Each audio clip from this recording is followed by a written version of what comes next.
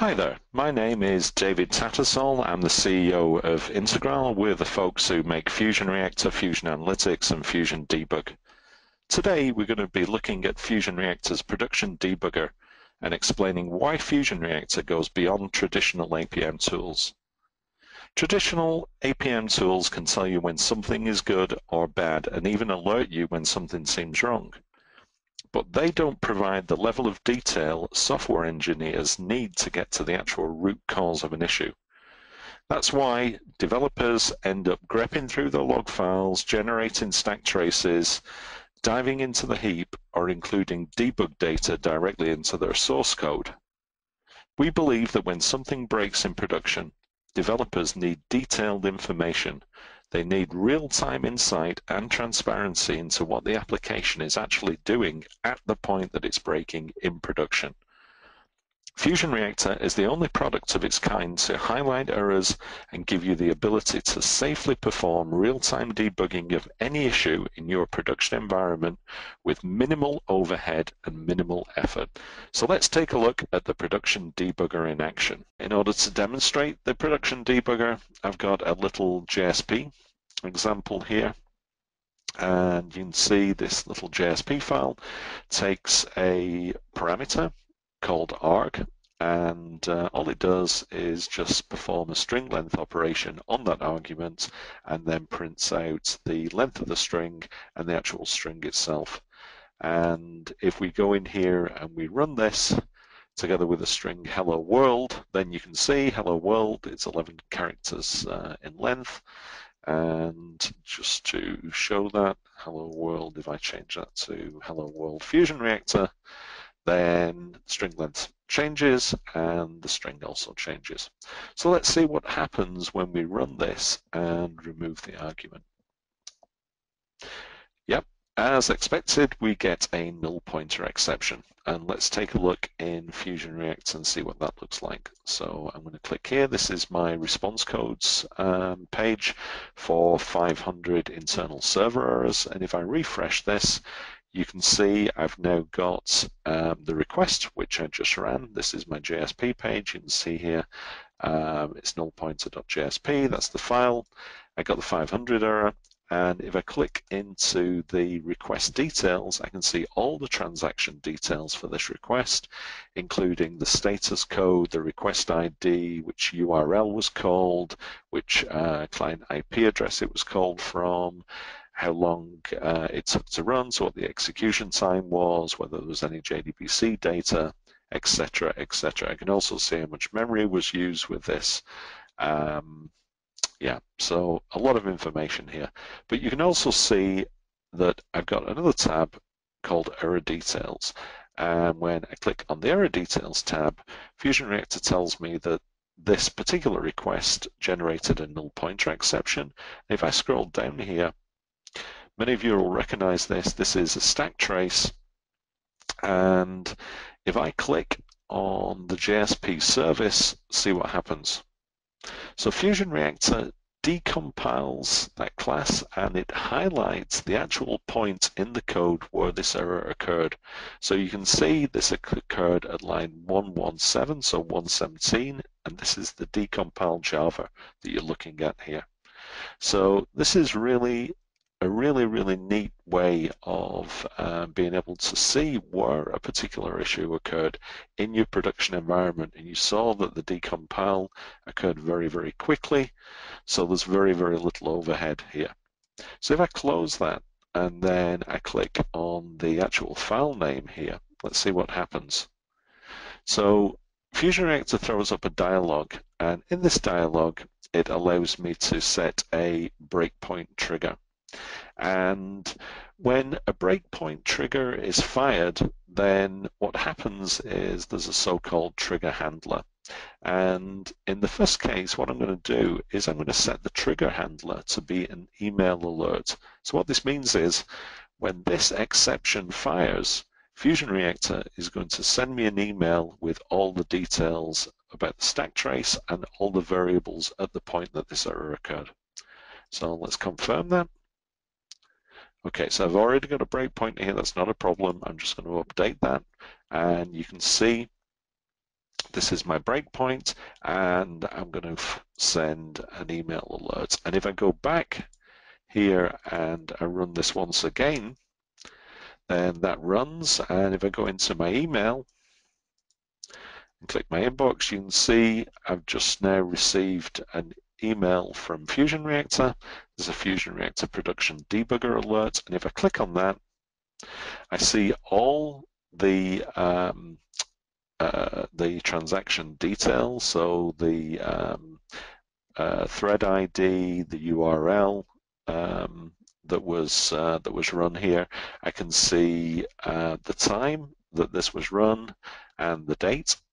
And what I can also see is a complete stack trace at the point that this error occurred. And again, we can see this failed at line 117 in null pointer underscore JSP.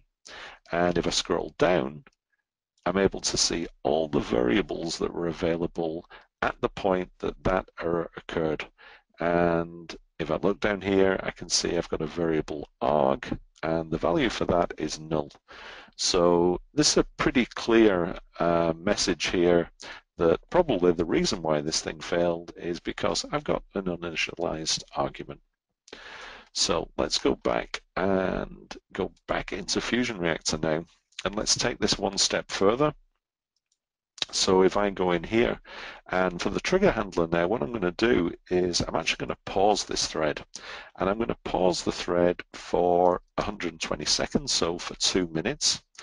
And if you see up here, I've got something called fire count.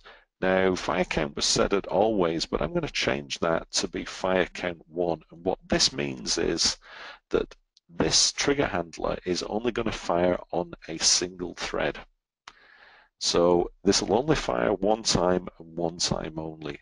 And that's really important when you're trying to control how the production debugger is actually acting in production. Obviously, you don't want it to fire every single time. If you did that, then what it could do, it could actually stop the whole execution of your application if it fired. Let's say you've got it in an initialization method, and you set a breakpoint there, and that initialization method is called from every page. Then if you set that to fire count always, then you could potentially have a problem. But with FusionReactor, you can control that. So I'm going to control this to only fire one time, and I'm going to pause this thread for 120 seconds. So if I confirm that now, and you can see here that next to this file and at this line, FusionReactor's confirming that I've got to fire one time, and currently I've fired 0 times. So if I go back in here now and I run that again, then you can see in the browser this is spinning, so that request is not completed. And if I go back into FusionReactor, I can see I've now got this little orange bug, and the orange bug means that I've got a paused thread, and that paused thread is waiting for us to intercept it and to actually start debugging it. And you can see here it says timeout in 96, 95, 94, so this is counting down. Remember, we gave ourselves 120 seconds, so 2 minutes. So I've got 2 minutes to actually intercept this thread. And if I click on the debug icon, then we're straight into the FusionReactor Production Debugger. And you'll notice here that this is the actual source code. So this is the actual JSP file that we're showing here, so not the Java like we saw before. So you can tell FusionReactor where your source code is located, and it will go and look up a specific file, and it will translate the breakpoint into the actual number within your source code, so the actual line number within your source code. And you can see on the right hand side we've got all the variables that are available in context at the exact point that that breakpoint fired. And what's really interesting down here at the bottom on the right hand side, this is the actual call stack. And if I click on the little link next to each line in that stack, what we're seeing is we're actually traversing up and down the stack here. Now, as I'm sure you'll know, many times an error occurs somewhere higher up in the stack, but that error doesn't actually manifest itself until some point at a later date, at a lower level in the stack. So it's really, really important to be able to have this capability to go up the stack, to interrogate variables, and basically to get complete insight into what your application is currently doing. So if I go back down now to my null pointer JSP file, and what I'm going to do here is I'm going to modify this, and I'm going to modify the argument null to hello FusionReactor. This is great. And if I then resume execution, you can see up at the top here, we've got 4 icons. So this is resume, step out, step in, and step over. And if I resume execution here, you'll see immediately this thread now completes, and the text which we just entered, hello FusionReactor, this is great, gets displayed.